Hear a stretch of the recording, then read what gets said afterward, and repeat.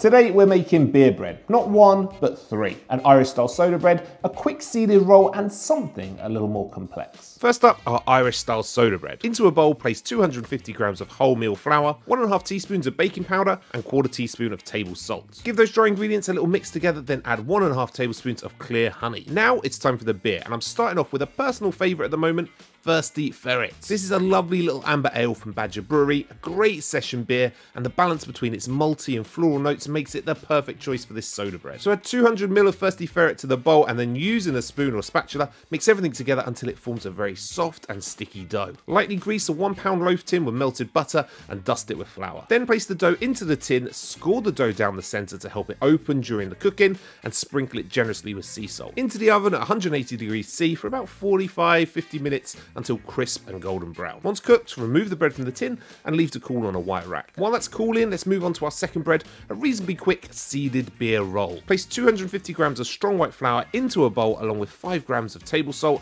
and then give that a mix together. For this dough, we're including fresh yeast, which is this funky looking block here. You should be able to pick some up from your local bakery or online. You can always sub it for dried yeast, but you'll only need about half as much. So place 15 grams of fresh yeast into a small bowl, add a tablespoon of water, and then stir everything together to dissolve the yeast. Add the yeast liquid to the bowl along with 165 grams of dark strong ale. For these rolls, I went with a beer that I've not had before, Old Tom from Robinson's Brewery. To be honest, I only bought it because of this cool cat's eye label, but this ale is delicious. Deep, rich, sweet and bitter. It has this molasses flavour to it that is perfect for adding depth to bread quickly. And at 8.5%, it's strong. Use a dough scraper to bring the dough together to a soft, slightly sticky dough, then turn it onto the table and using the trusted slap and fold method, work the dough for 8 to 10 minutes until firm and springy. Use the dough scraper to tighten the dough into a ball and then place into a bowl, cover and leave to prove until doubled in size. Once doubled and nice and puffy, back onto the table and cut the dough into 4. Shape each piece into a round ball and then dip smooth side down into a bowl of mixed seeds to completely cover the tops of these rolls. Place the rolls onto a lined baking sheet and leave to prove again until doubled in size. Then into the oven at 190 degrees C for 25 to 30 minutes until puffed up and golden brown. Transfer the finished rolls to a wire rack and leave to cool.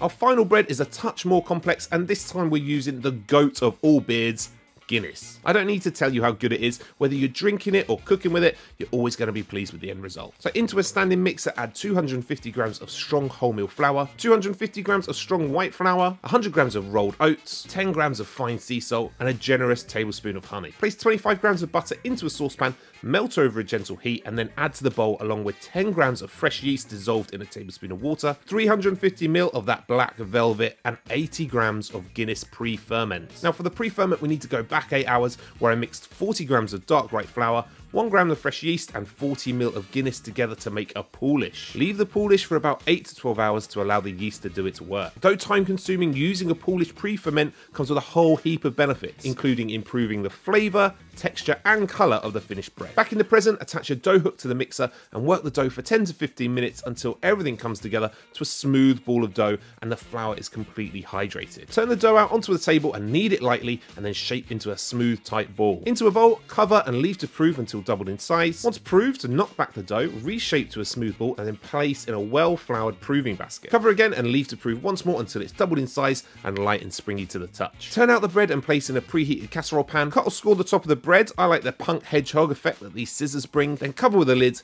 Place into the oven at 220 degrees C for 30 minutes, then remove the lid and return the pan to the oven and cook for another 20 to 30 minutes or until you're happy with the colour. Finally, remove the bread from the pan and leave to cool on a wire rack. And there you have it, 3 different beers, 3 different breads. Play around with these bread recipes, have some fun, try a beer you love and see how it turns out. Now treat yourself to an extra thick slice with a generous amount of butter.